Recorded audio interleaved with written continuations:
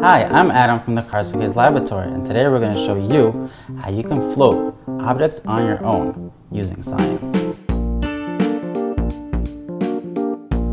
In the other video, we showed you how to make invisible water and put out fires with it. Today we're going to focus on something a little different, to float objects on invisible water.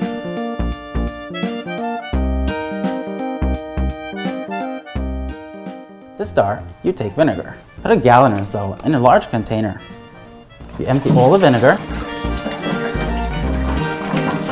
When you're done, you add the baking soda.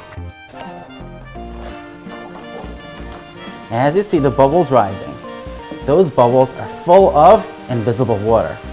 Right now, the tank is filling up slowly as it goes along until it rises and reaches the top.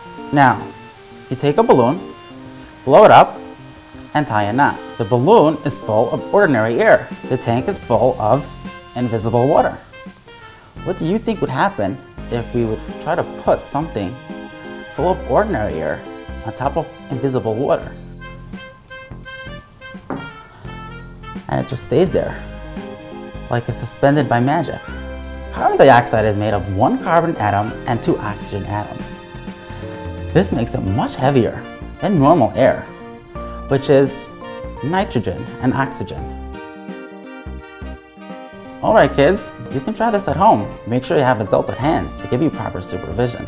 And that person reads the precautions written underneath this video. That is very important. This is just one video on our channel where we show you how to make insane stuff with everyday objects. Thanks for watching.